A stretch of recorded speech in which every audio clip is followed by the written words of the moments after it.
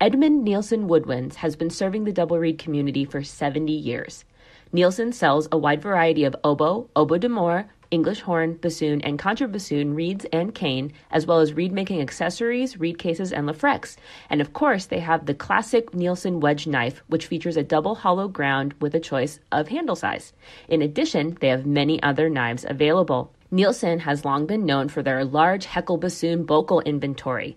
Fill out their online trial form to start a trial and find the perfect Heckel bocal for you. For all your double reed accessories, Nielsen is ready to help you. Hey bassoonists, are you looking to ramp up your reed making? Well, Barton Cane has the solution for you.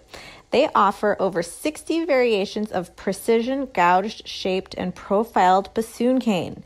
Use coupon code FREE SHIPPING for orders over $150. This includes international orders. Go shop now at www.bartoncane.com. Hi, I'm Galit Kaunitz. And I'm Jackie Wilson, and you're listening to Double Reed Dish, a podcast for oboists, bassoonists, and the people who love them.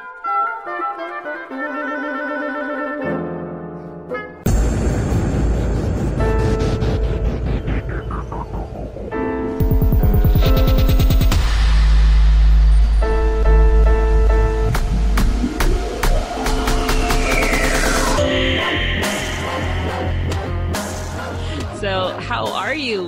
Where has this Thanksgiving break taken you?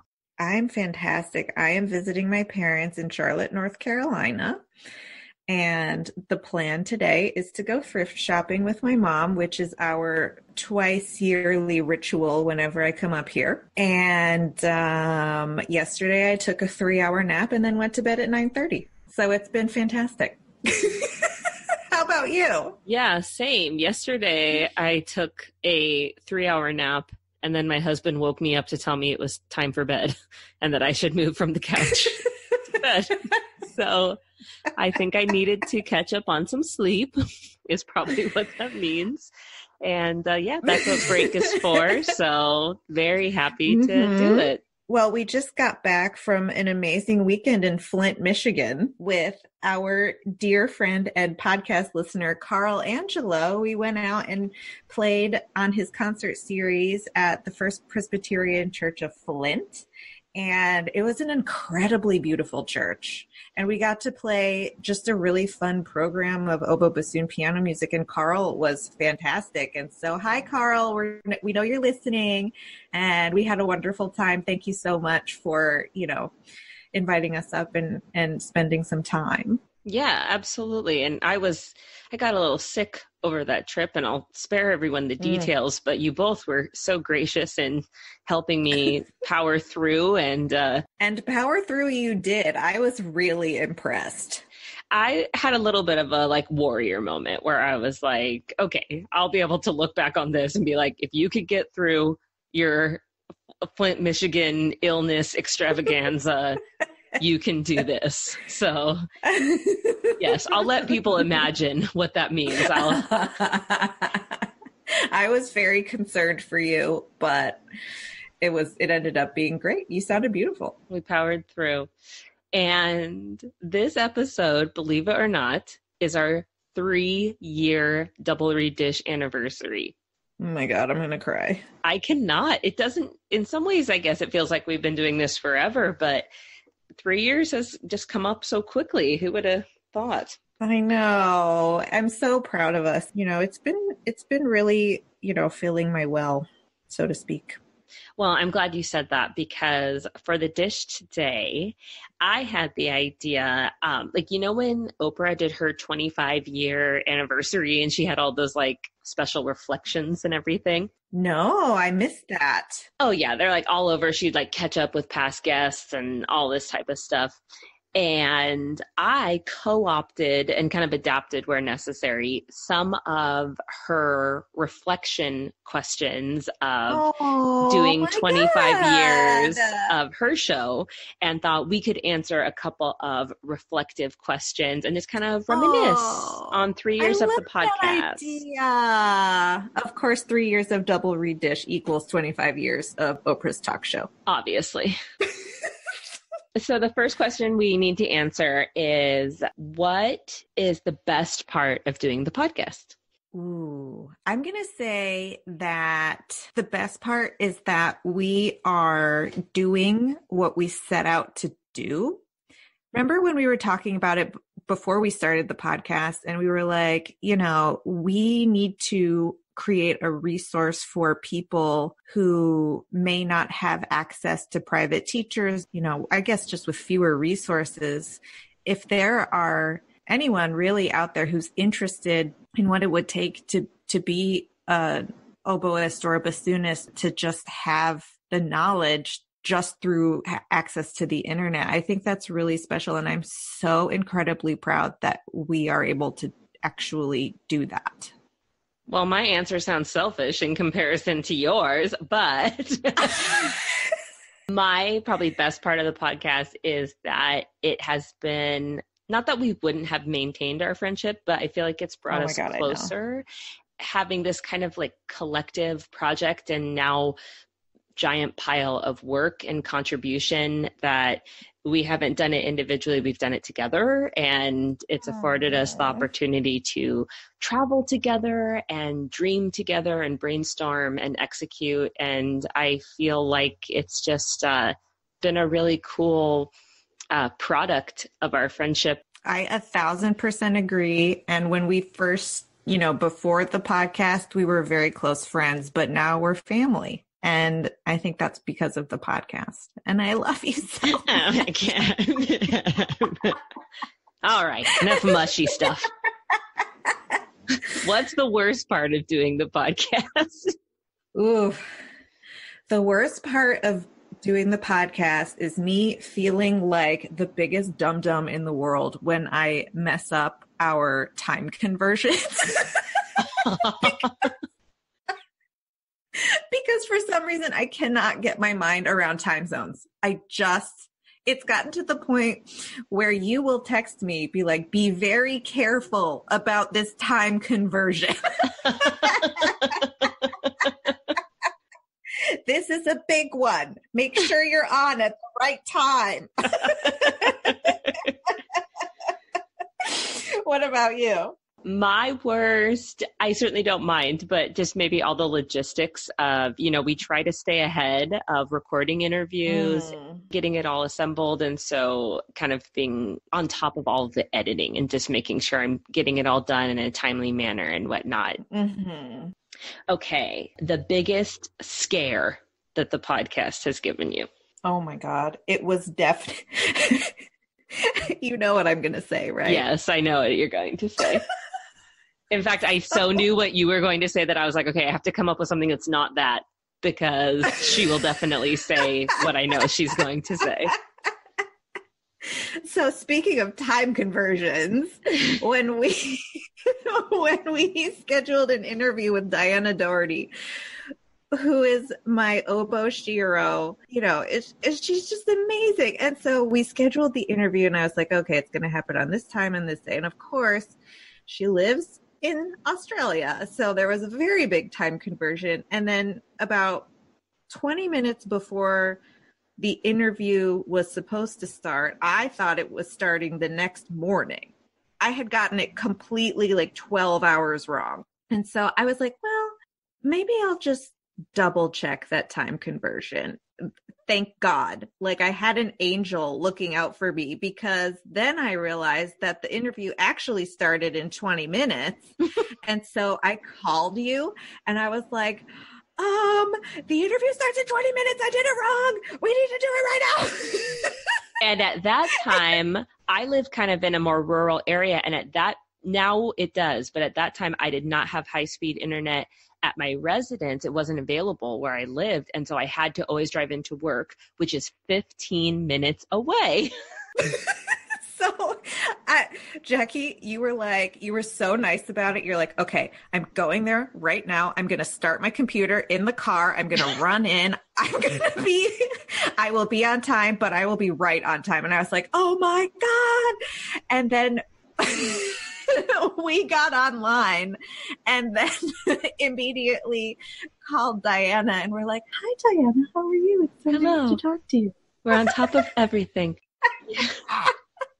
Kind of similarly, I think technology issues will always be our biggest scare. And I remember we were interviewing Alex Klein, and this was only episode 10. So we were still very new at this. And we were recording, and a huge thunderstorm came through Cape Girardeau, and it actually interrupted the connection electronically. And so all of my stuff turned off and then immediately restarted. And it was like, oh my gosh, no. And just obviously we're so grateful when people are generous enough to give us their time, that having some huge technology error just makes us feel so, like big clods, and like we're wasting their time and not being respectful. And I remember just trying to like turn it on as fast as I can, and then trying to remember the last thing I heard and make him restart his story. And that was my biggest scare. But he was, of course, very gracious about it. Very kind. Of course. Yeah. We've had some heart in the throat moments. Yes. Whoopsie doopsie. Biggest glory moment for the podcast. I think probably when we did our first live show at Miami, Ohio, when we were standing backstage and we were looking at each other. And we were like, oh my God, we're doing this. Mm-hmm. I'm so proud of us. And then I was like, oh my God, I'm going to start crying. And then I went on stage and like walked into a chair. How about yours? I think mine would be our live show at IDRS this last summer. Oh, yeah. Totally not knowing how it was going to go over. And then someone came in and said, because we were checking the tech about a half hour beforehand, and someone came in and said, people are already lining up and looking. And sure enough, there are about 24 people lined up outside the door. And it ended up being, standing room only. It was an insanely hot room because there were so many people squished in there. And it was like, oh my gosh. And we had so much fun. It was so much fun. Something a guest has said that has stuck with you. Okay, so I talk about this one all the time. When Eugene Izotov was talking about winning auditions, and he compared the 4 objective elements of music to the 4 wheels of a car. I use this all the time: rhythm, accuracy, intonation, and dynamics. And he said that if you have 3 of the 4 wheels, but you don't have the 4th, the car is not going to go. So you have to take care of the objective elements that can be concretely measured and make sure that those are in place when you're auditioning. And the rest of it is important too, but it's subjective, like tone and articulation and interpretation. There's a wider range of acceptability, but you have to take care of rhythm, accuracy, intonation, and dynamics. That I use constantly because it's genius. For me, it was very serendipitous that the 2 bassoon episodes of Benjamin Kamens and Kim Laskowski were back to back, because I felt like they acted in tandem really beautifully in terms of one's path. So I actually tend to think of them as a pair, which is interesting because I don't know if they even know each other, but in my mind, they're very united. And especially Kim, who had a very unique path, if everyone remembers, spoke very honestly about prioritizing happiness and about prioritizing pursuing goals in a way that's not related to expectations, and especially expectations of time. And that really stuck with me, especially what I was going through personally, just kind of needing that perspective. And so her thoughts on music as a lifelong pursuit for personal fulfillment and not things. Are you doing this for your art, or are you doing this for things, for titles, for money? And I go back to that interview. I don't really love to listen to our past episodes. It's a little too like meta for me, but I do go back to her words and her thoughts on that when I feel like I need just some perspective knocked into my head. I love that.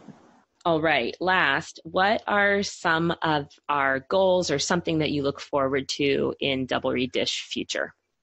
I always look forward to the interviews because it gives me so much, just the process of talking to all of these people, just purely selfishly gives me so much perspective and fodder in my own teaching.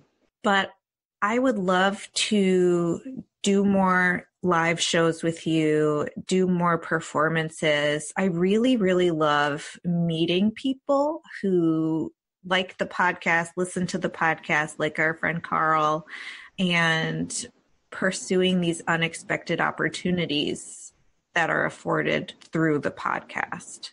So I just really, I'm the extrovert of our duo. So I really look forward to the times when we're able to interact with the actual people who listen, just because, we put out this digital file that is listened to over the internet. So we don't actually get to know the people who are listening as much as I would like. So yeah, I love the live component that we've started doing. How about you? Well, we have some big projects that it's maybe not time to talk about because it might be several years before they come to fruition, but I always look forward to those and how they'll manifest. But tangibly, and maybe very specifically, I think we can talk about it now because we did a call for questions and it's been recorded, but releasing our interview with Sophie Dervaux was kind of like whole, how did we get here moment, like we are talking to a member of the Vienna Philharmonic. Okay. And I admire her so much. And I actually study her a lot. I go to her recordings to continue to learn. So personally, that was so cool. And I know that a lot of people feel the same way about her. Not just bassoonists. She transcends instrument specificity. So I'm looking forward to releasing that because I think people are going to be really excited about it. And just continuing to keep on and see what else there is to come. So yeah, happy anniversary. Happy anniversary. Oh.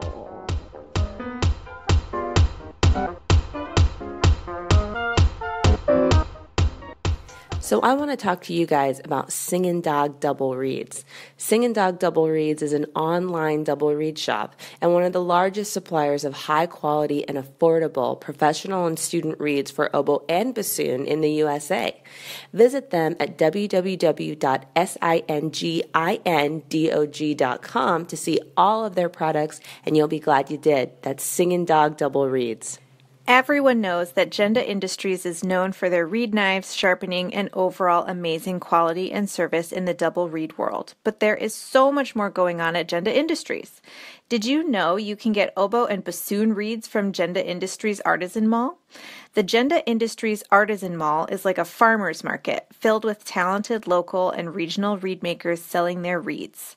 It's a great way to try out some new reeds from new makers. Who knows, one day they may be your reeds for sale.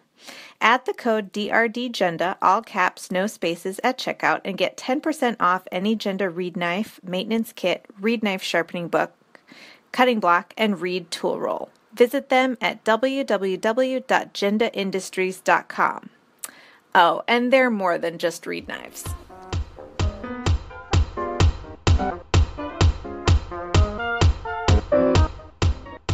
We are thrilled to welcome to Double Reed Dish Michael Burns, professor of bassoon at the University of North Carolina at Greensboro. Thank you so much for joining us.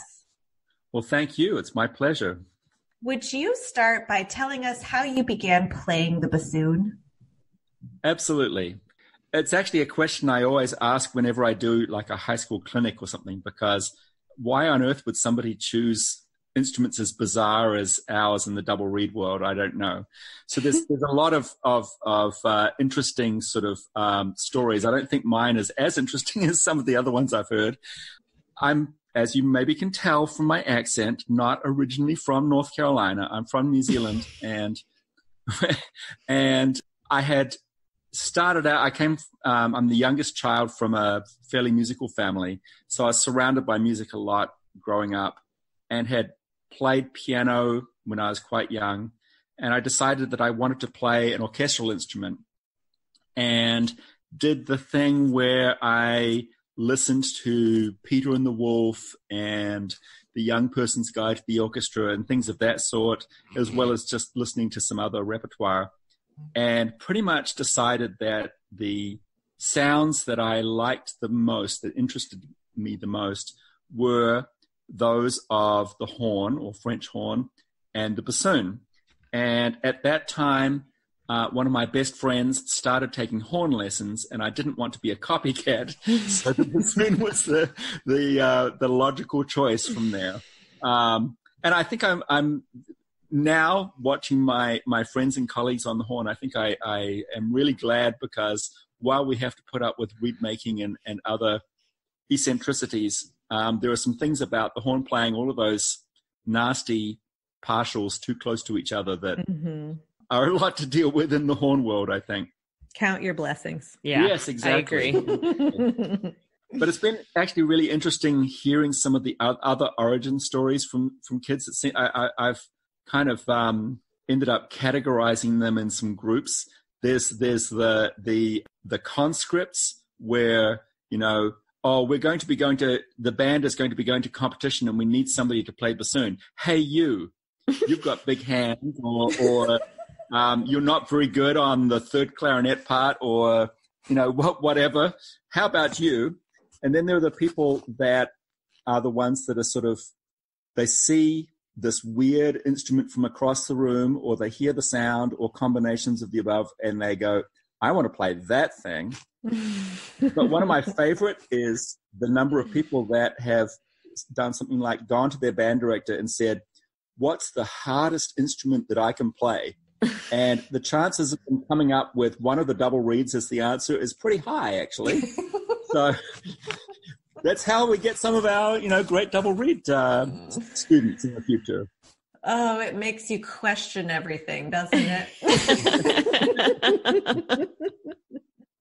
So after you selected the bassoon, can you walk us through your educational path to becoming a professional bassoonist? I was actually just talking about this with one of my students today, that there is a difference in the sort of the way that somebody comes through the system in New Zealand, which is different than the system in the US. So the typical students that I get here, have been playing and most likely started in their high school band, which is a, symphonic wind and brass and percussion band. Mm-hmm. In New Zealand, at the time that I went through, they didn't really have this sort of band really existing. It's been established now, but at the time I went through, and still today, to some extent, they have the tradition of the British brass band.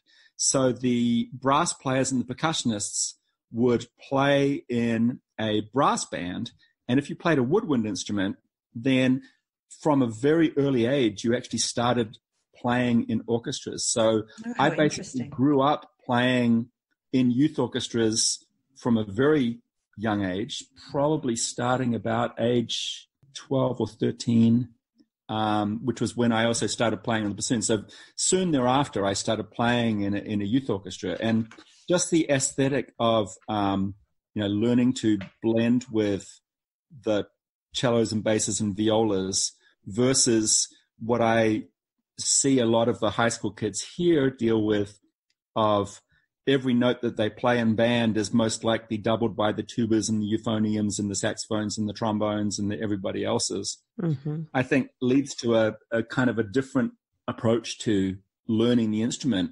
Anyway, the aesthetic of playing in the orchestra, and from the very young age, I mean, that was really appealing to me all along. And I'm the youngest of 5 kids, and like I said, I was from a musical family, and some of my older siblings had gone into music. So one of the things my parents had said as I was graduating from high school, where I'd done music a lot throughout, was, oh, well, you should do something else other than music. Don't do that career that's so nebulous and so difficult to make a living and everything in. And being Mostly somewhat dutiful. I actually started my undergraduate degree in social sciences, of all things, which, of course, looking back on it now, being in academia, is not exactly a major career path in and of itself, especially at the undergraduate level. But I did okay in that first year, but I didn't do as well as I might have academically because I kept on going off and playing gigs all the time. And not only was I a bassoonist, I was actually also a rock and jazz drummer, of all things. Wow. And so I was off playing classical concerts and jazz and rock concerts and gigs, and not doing as much of the study I could. And so I, about mid-year, said to my parents, I really think I need to just go ahead and do this music thing. So I essentially started over the undergraduate degree and went to Wellington, which is the capital city in New Zealand, and did a bachelor's degree there. And then there's an additional year you can do the bachelor's degree in New Zealand is a 3-year degree. And then I did a 4th year, which is the honors degree. And then my teacher was the principal bassoon of the New Zealand Symphony Orchestra at that time, Colin Hemmingson. And he had studied in Boston at NEC with Sherman Walt. And so I sent Mr. Walt a recording of my recitals from my undergraduate degree and asked if I could come study with him. And he wrote back a very nice letter, and I was accepted into NEC to do a master's degree. And I had thought at the time that I was going to be coming over to the US for like the 2 years of the degree and then going back to New Zealand and,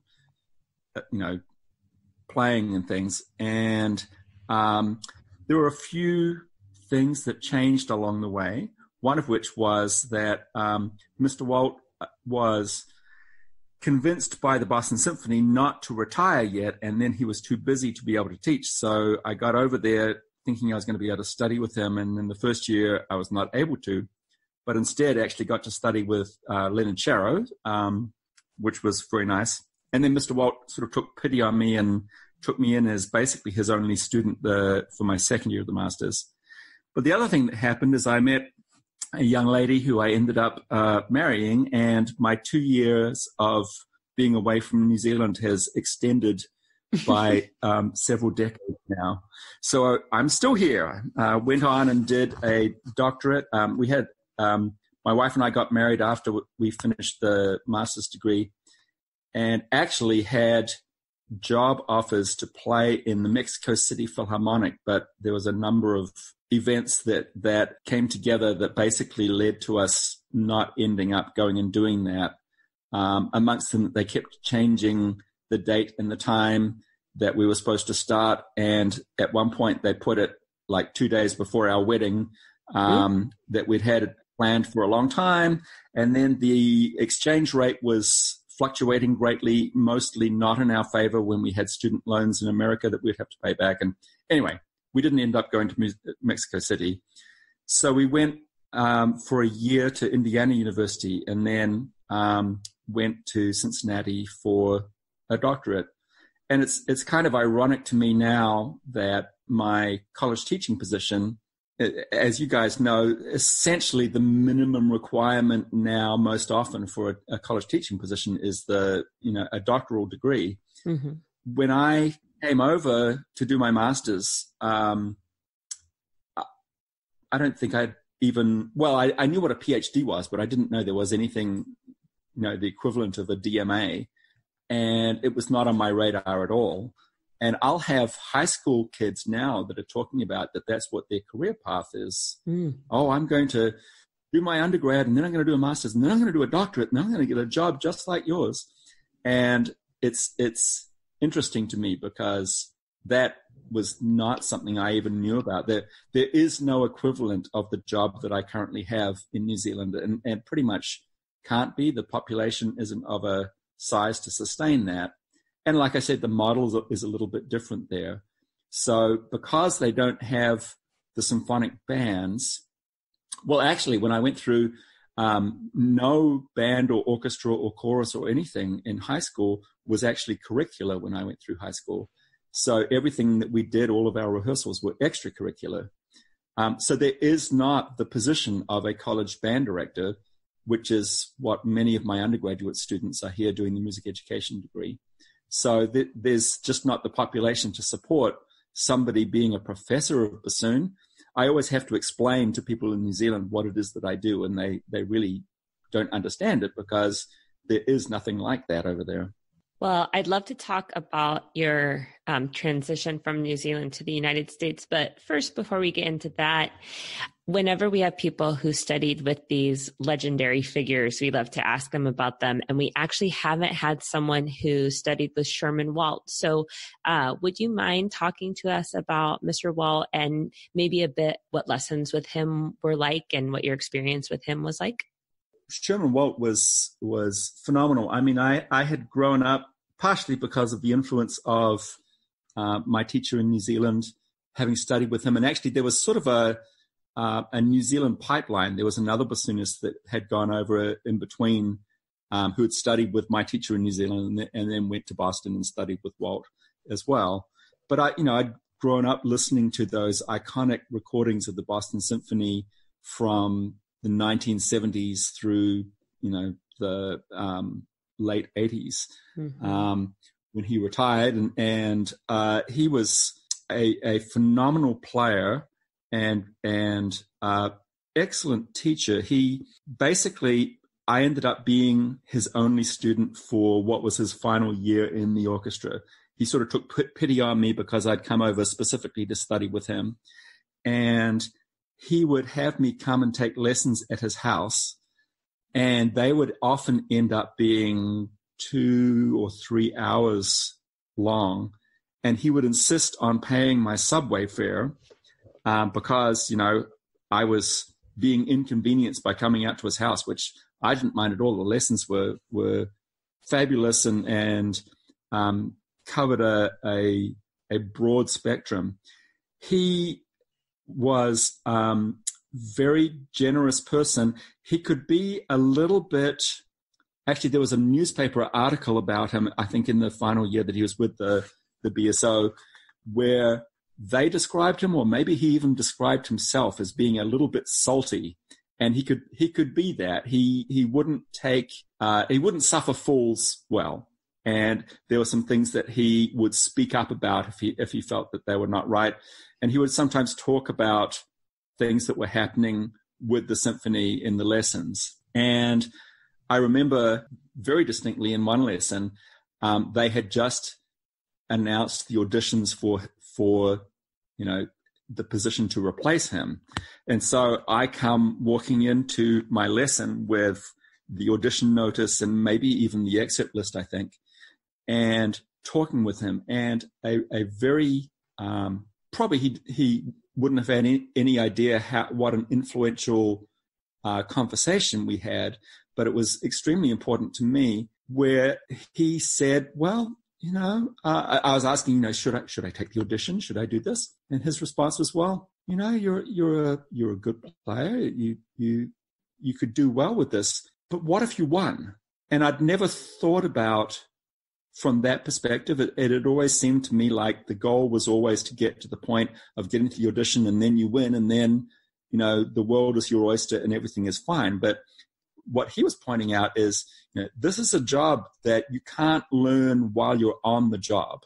You have to already know what you're doing when you walk in the door here, because the schedule is such that you have all of this repertoire that you're responsible for, and that you have to be at your top performance the entire time. Nobody had ever talked about that with me, and perhaps it was just my own naivety, but I actually see that from some other students now that I'll teach, that will have the stars in the eyes about, oh, wouldn't it be great if I get this job? And we're thinking about the possibility of, oh, we just play bassoon all day, and we've got these great people around us, and we play this great repertoire in this great hall, but we don't think about what we would have needed to be ready to do such a job. And I didn't end up taking the audition because I really wasn't ready by any stretch of the imagination. And it's actually had, as I said, a really pretty profound impact on me to think about, well, what does it take to be ready? So that if I'm working with a student that is wanting to be in the performance realm, I bring up elements of that conversation with them to make them think it's not just learning even the most, top 20 excerpts. It's not just being good at playing the instrument. There are many, many subtleties and norms that need to be learned that you really can only learn by sitting in the seat and playing, I think, to an extent. And so while there are occasionally people that will win an audition as, in a top major orchestra as the first one they've ever taken, that's really the exception rather than the rule, I think. So we covered orchestral excerpts together. He spent a lot of time working from multiple etude books. We certainly did some solo repertoire together. He very much was happy for me to choose the repertoire overall, and he would give some suggestions from time to time of, maybe not that one, maybe this, or, whether something was, if it was the right time to be looking at a piece of repertoire. But really it was honing the skills of being a bassoon player. He didn't like to teach reed making. He had a very good relationship and had tended to send his students to Lou Skinner for reed making. So we didn't really work on reed making in the lessons, although another influential thing that I had from him, and then later actually a very similar one from Winstead, who I worked with for my doctorate, was when I had a lesson that I was doing that thing that I also observe my students doing now from time to time, where I can't play this. The reed felt fine yesterday, but then the weather changed and, everything's terrible and my reeds don't work. And Mr. Walt saying, well, if your reed's properly balanced, then it's not really impacted by the weather changes. And I thought that was sort of like a unicorn thing, some mythical statement. And then a few years later, basically very similar statement from Winstead in a lesson. And it wasn't until probably several years later on past that I actually started to experience that occasionally, where I'll have reeds that just don't seem to worry about weather changes and climate changes and temperature and everything. Mm-hmm. And so I've had literally the same reed that is played up in the top of the Canadian Rockies and down on the coast and in different countries and multiple different things, and the reed basically feels the same no matter what. And then I go, oh, that's what they were talking about. But unfortunately, they're a rare beast. So I think that's somewhat true for oboe reeds to a certain extent also. It's not necessarily over altitude changes, but I've had reeds that I can kind of play anywhere. Right. I think the altitude thing is actually a physical property because the air is literally thinner as you go higher up. So I think there it's a matter of that the air column is actually a different size. So I think I never thought of that. That's actually a physical property that you can't really change. But dealing with humidity and temperature, I think it can be to do with the balance of the reed. So you talked to us a little bit about the difference in curriculum in terms of music education between New Zealand and the United States. But I'm curious what that experience was like for you as a person, as a young adult, to come over across the world and study in this completely new place. Was that culture shock or very easy? We have a lot of international students who listen and people who are considering studying abroad. And so I'd love to hear what that experience was like as a whole for you. It's interesting because there were definitely some elements of it that were very much culture shock. But of course, the American culture in some way, shape or form is often very well known in many of the other countries, even if it's just from goofy television shows and stuff. But there's so much American material that was out there. I mean, in New Zealand growing up, we had, at the time I was there, only like 3 television stations, and they would split the programming content between shows that came from the US, shows that came from Britain, and then some domestically made ones. So it was interesting because we'd go from MASH to some British cerebral show or comedy or something like that, and then would have a New Zealand show. So there was a lot of elements of at least a preconceived notion of what American culture was. So in some regards, some of it was like, oh, yeah, I've seen this on TV. I know what this is. And of course, the music world, while there are definite different schools of thought and playing, there's a lot that is in common, I think. My experience has been, internationally, that a lot of things about playing, a great piece of music, it almost doesn't matter where you are playing it, because some elements of the experience are going to be the same. So in that regard, I didn't find that much adjustment. So just silly things that did require adjusting. I knew that coming from New Zealand and going to Boston, which Greater Boston's population, I think, was larger at that point than the entire country of New Zealand was. I knew that I was going to, a big city, and that it would feel very different, and it did. And I knew things like that, people drive cars on the other side of the road from what I'd grown up being used to, and things of that sort. But something that I didn't consider, my first night in Boston, I had a few misadventures because I didn't think of like I was going to try and get a room in a youth hostel, like a YMCA or something. And I knew that there was one immediately adjacent to New England Conservatory. What I didn't think about, because this was not my experience, especially from my hometown in New Zealand or even in the capital city, was that they're asking a cab driver at Logan Airport to take me to, quote unquote, the YMCA. And then they say, which one? Like, I have no idea.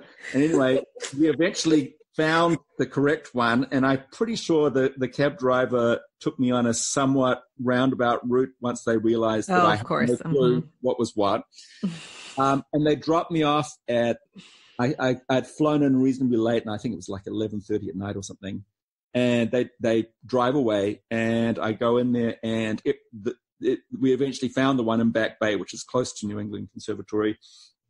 And they had no rooms available. So then I had to call another cab, and I basically got in and said, can you find a hotel somewhere close? All pathetic. And they did, which was very nice. But I finally get into the hotel room, and it's, I don't know, after midnight. And I walk in, and the light switch is in what in New Zealand is in the on position, and the lights are not on. I'm like, oh, great. On top of everything, now my lights don't work. Oh, well, I'll save them the electricity. I flip it the other way, and the lights come on. I'm like, oh, my gosh. It's the silliest little thing, but that's what made me suddenly feel homesick. Aw, yeah. Literally everything is upside down. Yeah. Exactly. Oh, no, that's terrible. Although what's funny is the accents, like the Boston accent, is not worlds apart from a New Zealand accent. So I bet you could have fooled some people if, you needed to from time to time. You would think so. You could park the car in Harvard Yard and stuff, but actually they found it harder to understand me. And and whether this was just plain stubbornness on their part, but again, sort of showing my age and generation, I had run around with one of those old-fashioned cameras that took film, taking shots of my surroundings in Boston to eventually then get developed and sent back to my family in New Zealand who wanted to see, where was I staying and studying and living and stuff. So I took it into a neighborhood, drugstore or whatever. And you do the thing where you drop off the film and you get like a little tear off part of the envelope with your name on it, and a number as well. I don't know why they couldn't have looked at the number, but so I go in, whatever week or whatever it is later after it was supposed to be developed, and I'm going to pick it up. And it's like, what's your name? I'm like, Burns. And he's like, huh? I said, Burns. And he said, how do you spell that? B-U-R-N-S. B-U what? And I learned right then, I said, Burns. B-U-R-N-S. And he's like, well, why didn't you say so? I've learned that even in Boston, that my New Zealand R's were not sufficient. Oh, we're the worst.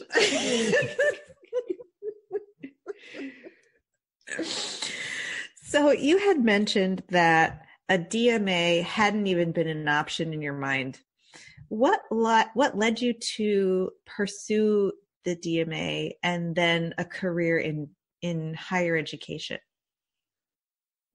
That's a very good question. I even though I didn't really know about that degree, especially when I was beginning my master's, what I did know is that my perceived ideal career combined the opportunities of some performing and some teaching. I knew that I loved both of those things. And what I determined, and I think it's more or less still true today, is that there were sort of two primary pathways that I could take to achieve that goal. One would be to win an orchestral job in a large urban symphony and then have opportunities to maybe teach as an adjunct at a conservatory or music school in the area. And the other, I determined, while in the States, was the path that I ended up taking, which is to go on and do the doctorate and then get a college teaching position where there is an expectation that as part of your job description, you will pursue creative outlets. Like we have an equivalency in academia for people that are in music performance. And it's similar where if you're in theater and dance and many of the other performing arts, that the equivalent of writing a research paper like a mathematician or a scientist or somebody in some of the other disciplines in the university would do, that what we do instead oftentimes are creative and performing opportunities.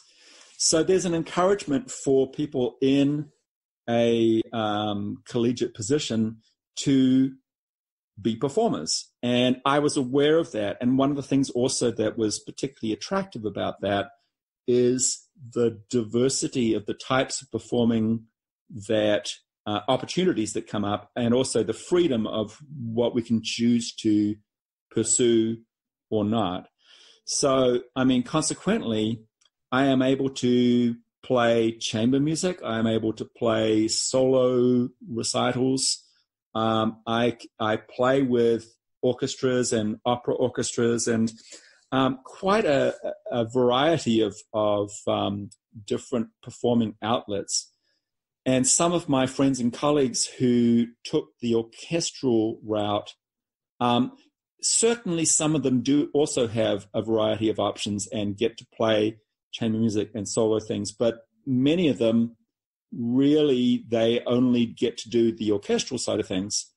And of course, the repertoire is chosen by somebody else, and a conductor is going to determine the speed that they play things and maybe control things about the dynamics and even about their musical interpretations.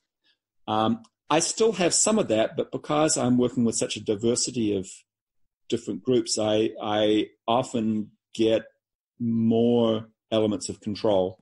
Some of which if one's a freelancer, you can't say no too much, but I'm somewhat in a position that I'm able to juggle, and by necessity of having the university job and its commitments, the people that do hire me to play for things know that there are going to be times that I am unable to because of other commitments. Mm-hmm. And that sometimes allows a little bit of leeway for the possibility of me deciding I'm just not going to play that concert because I just don't really want to play that repertoire.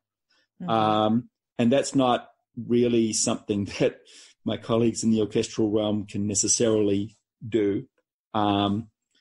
So anyway, I mean, I really wanted to do both, and determined that the route of doing the doctorate and going on and thankfully successfully getting a college teaching job means that I'm able to combine both the teaching and the performing. And in addition to teaching and performing, you're also an active composer. What led you to start writing for the bassoon? Well, so my undergraduate degree, I was actually a double major in composition and bassoon. And I have had an interest in sort of the topic of bassoonist composers for a long time, because I was doing research on repertoire and just seemed to come across a number of composers historically, but also through to the current day, who are bassoonists. And I have my own story, I guess, about that, but I also have some theories as to why there may be what seems like potentially a disproportionate number of bassoonist composers. So regarding my theories, I think that there are a couple of main things from my viewpoint, and whether I'm correct on this, I don't know. One is, I think that the type of person that is drawn to playing the bassoon, from what we were talking about earlier in the discussion, why would somebody choose this instrument?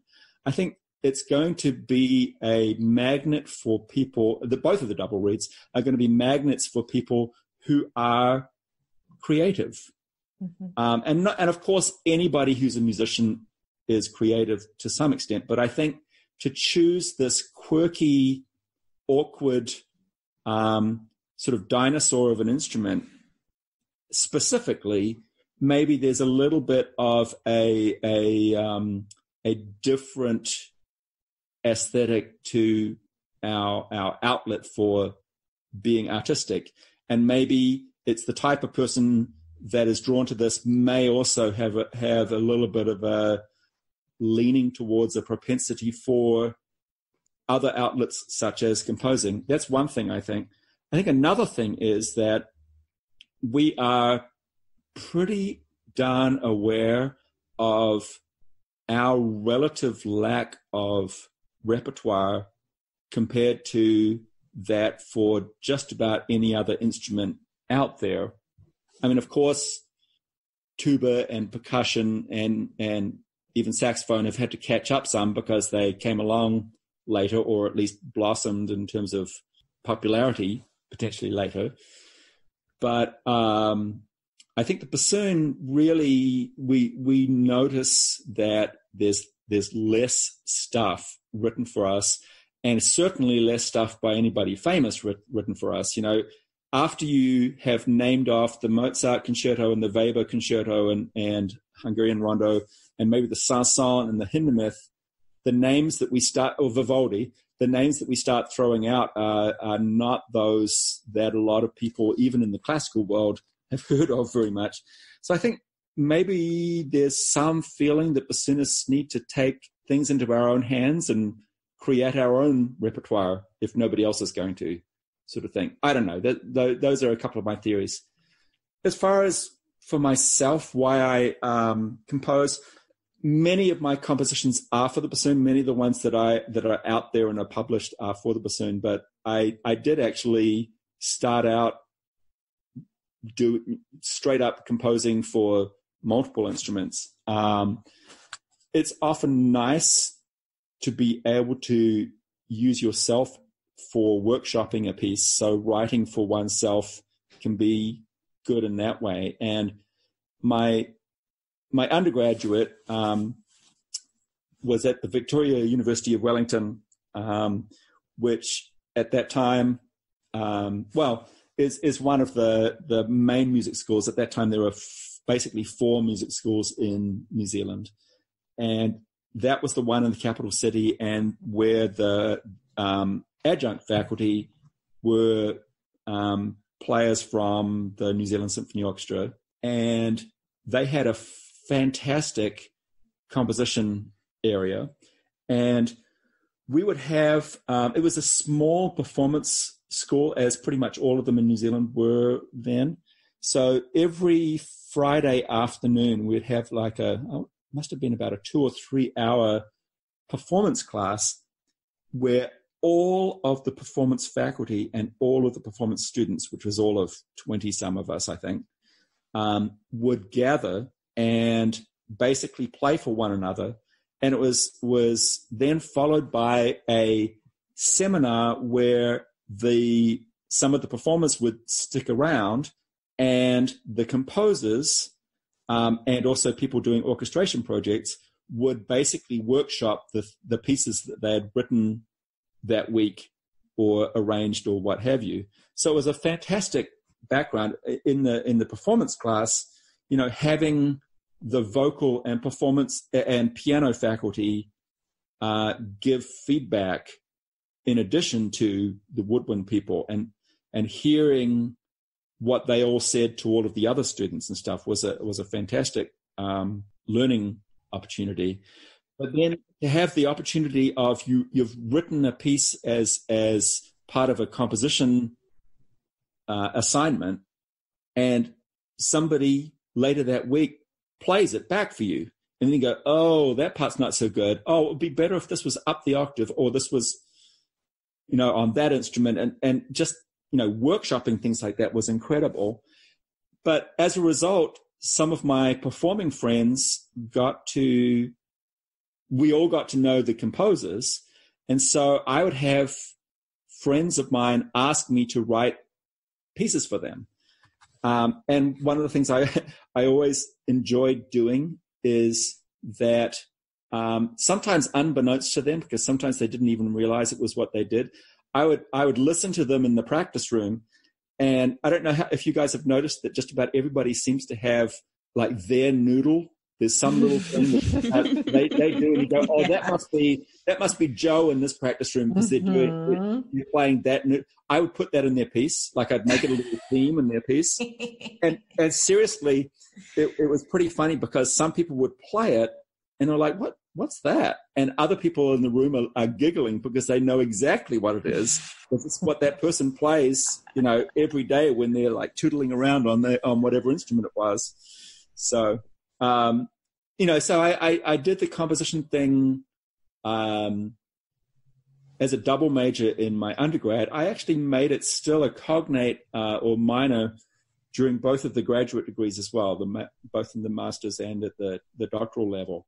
So I sort of kept it up a little bit. I'm not super great these days at carving out time to compose, but it is something I enjoy doing. And every now and then I'll be in the shower or something, and I'm humming something.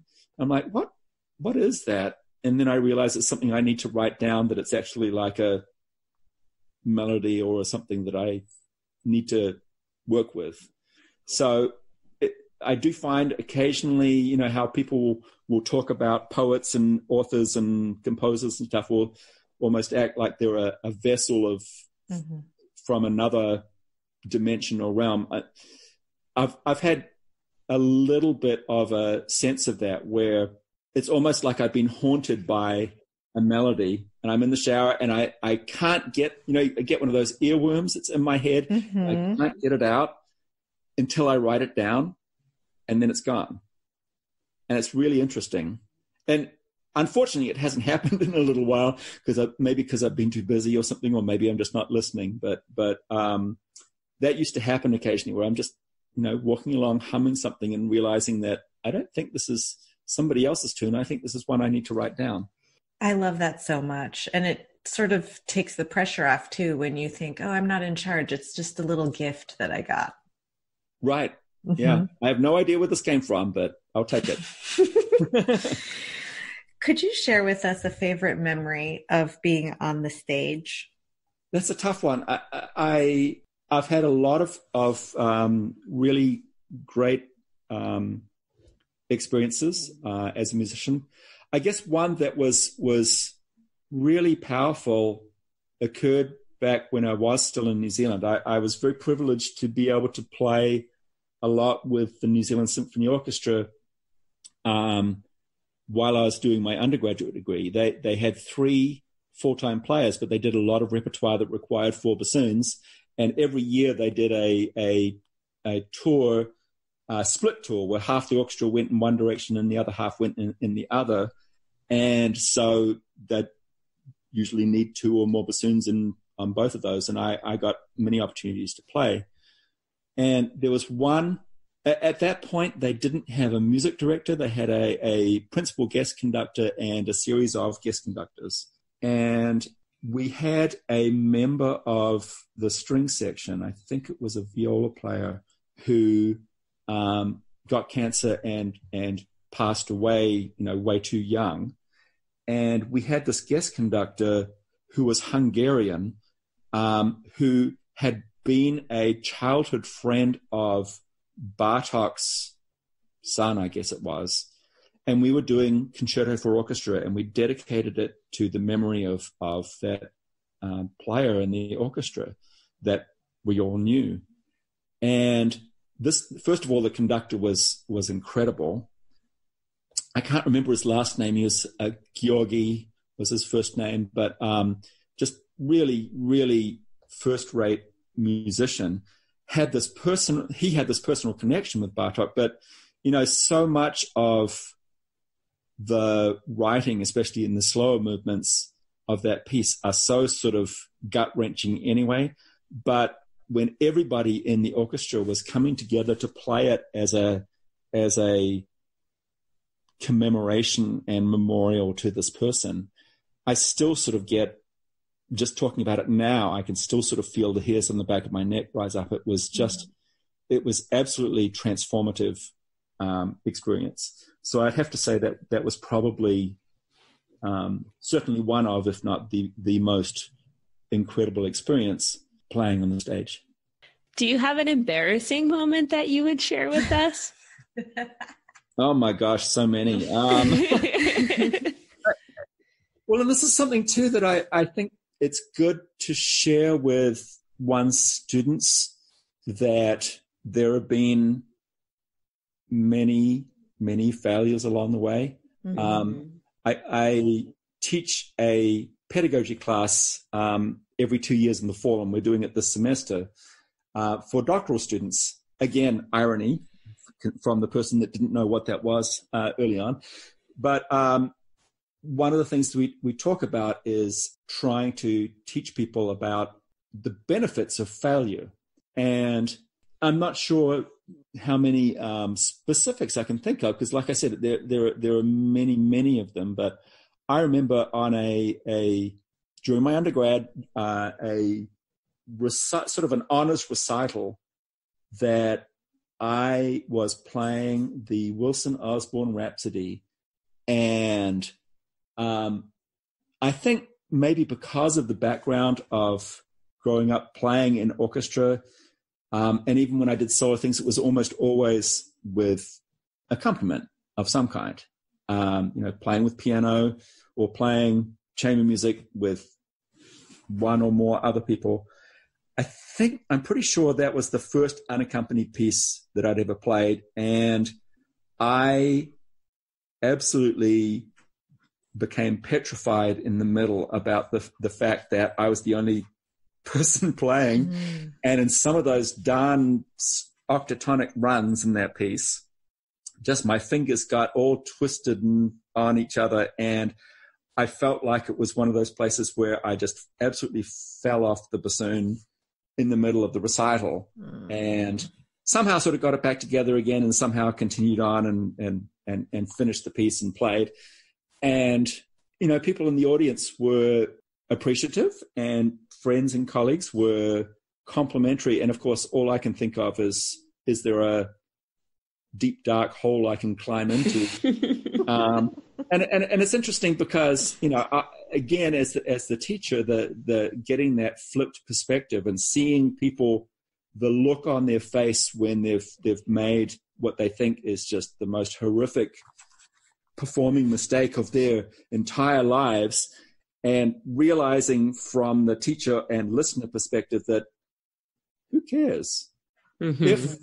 If you're able to get it back together again, and if what you were trying to go for was maybe convincing, or you dust yourself off and you get back on that figurative horse and do it again, you know? Mm-hmm. And there've just been so many glaring mistakes that I've made through the years that it's difficult to pin it down to just one. But I guess that was one that I do still recall. And I like to bring up that story actually when I've got students working on the Osborne and stuff for here. Let's work a little more on these runs just to make sure you're comfortable on them. Yeah, and in the moment you feel like you want to die, but you're the person who is the most emotionally invested in it. The people who are in the audience are hardly invested at all, so it's not really a big deal to them when a mistake happens. Well, and also, I have, I don't think there's a recording of that. And I have no idea if I was to listen to it now, whether I'd just sort of go, oh, that's really inconsequential. Or even if it wasn't, this is maybe a terrible way to put it, but I also think it's somewhat important for people to know that occasionally some of the errors that we make, people don't even notice them. Mm-hmm. I mean, they literally don't even notice them. I've had that with a student walking off a stage after a recital or something, and they're going on and on about something. I'm like, I know this piece really well. We've worked on it together. I didn't even notice. What are you talking about? Mm-hmm. And we magnify it. I do find that thing where when somebody has a recital recording, and most of my students know that it's usually not the ideal thing to listen to it immediately after playing. And many of them will wait sometimes days, weeks, months before they'll listen to it.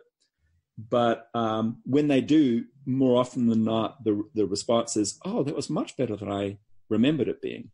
And I think, we can build things up so much in our own heads that it's easy to get overly worked up about things, which is not to say that we shouldn't strive for high standards, but sometimes we put such pressure on ourselves that it just feels like, oh, everything's just come tumbling down, and really it was not such a big deal. What is your advice for young musicians who would like to have a career like yours? I think it's becoming increasingly difficult now, and has been for a while, to get any good career in the traditional sense of what we think of, whether it's as an orchestral player, whether it's as a collegiate professor, etc. There are so many fantastic people out there, players and teachers, looking for and hoping for positions. And there are relatively few positions to be had, and it's really tricky. I guess one of the things that I would like to or do try to do with prospective students is make them aware of what a difficult road this can be, but that many of the traditional elements of hard work and applying oneself, putting the work in, really can pay off. But I'm also finding, I think, in academia, there's a lot of soul searching and thinking about, well, what is a 21st century career for a musician, as opposed to the model that we have grown up with, which for all intents and purposes is a 19th century model of teaching and curriculum and things. And what we're finding is that people are needing to be a lot more entrepreneurial in their approach and to create new opportunities for themselves, not to sit back and expect that somebody else is going to do it for them, and not to even necessarily think that, unfortunately, that they can rely on the old institutions being around in the same way that they have been for a long time. Because I think the model of the professional symphony orchestra, the professional military band, which is probably two of the main outlets for a career playing for us, both of those are on shakier ground financially and in terms of the future potential of sticking around than they had been traditionally. And so people are having to explore different venues of where they'll play. They're having to explore different types of collaborations, multimedia type things, mixed discipline type things. We're maybe working with somebody in a different art form or even some other discipline altogether somehow to get their point across. So I think what's really important today is to not feel boxed in to the old models, but to actually look to create new opportunities and to be able to think outside of the box while knowing what the box is and to some extent what's in it, but being, are we still going to learn our scales and arpeggios and our etudes and excerpts and solo pieces? Yes, but there are also other avenues that people need to explore. And I really think that for people to be truly successful going forward, for the current students and students yet to be truly successful, they're going to need to be very adaptable, and likely they're going to need to actually be pretty creative in terms of making new opportunities for themselves. And again, being entrepreneurial and being willing to try new things. I think that ties in some with what I was just talking about before with the failure. It's likely that not every idea is going to work out perfectly, and that's going to be tough. But I think people need to find ways to self-market and to create opportunity. You almost have to, instead of sacrificing absolutely every other part of your life in order to have a career in music, you have to nurture all of the things that you are good at and see how you can mold that into something unique. Yeah, I agree with that. And some people are very good at, organizational things and things of that sort. We actually, it's about 3 or 4 years old now, have a program here at UNCG in arts administration.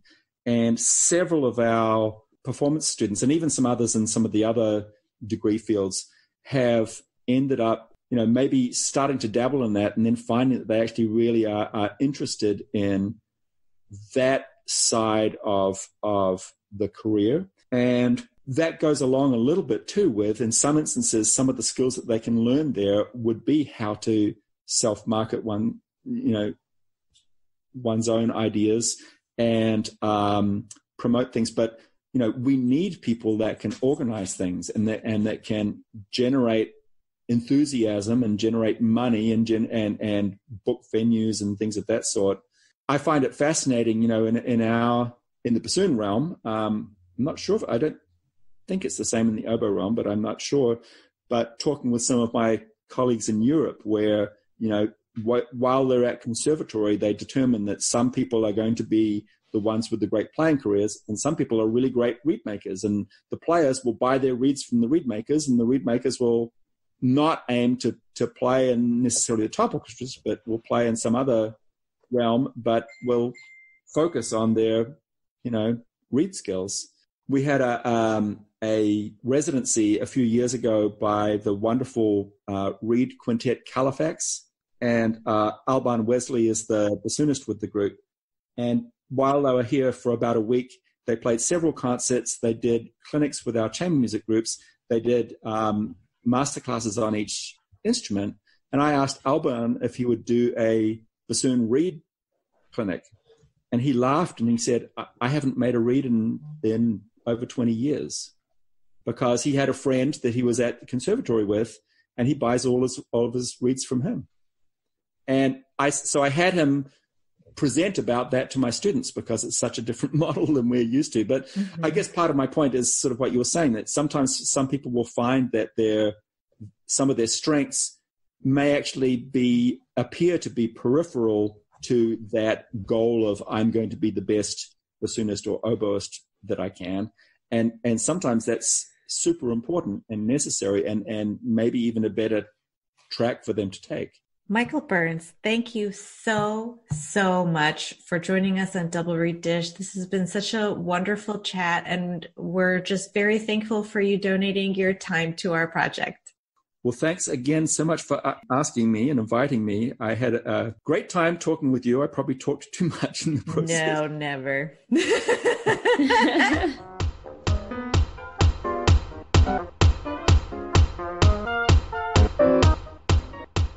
We hope you enjoyed that 3-year extravaganza of Double Reed Dish.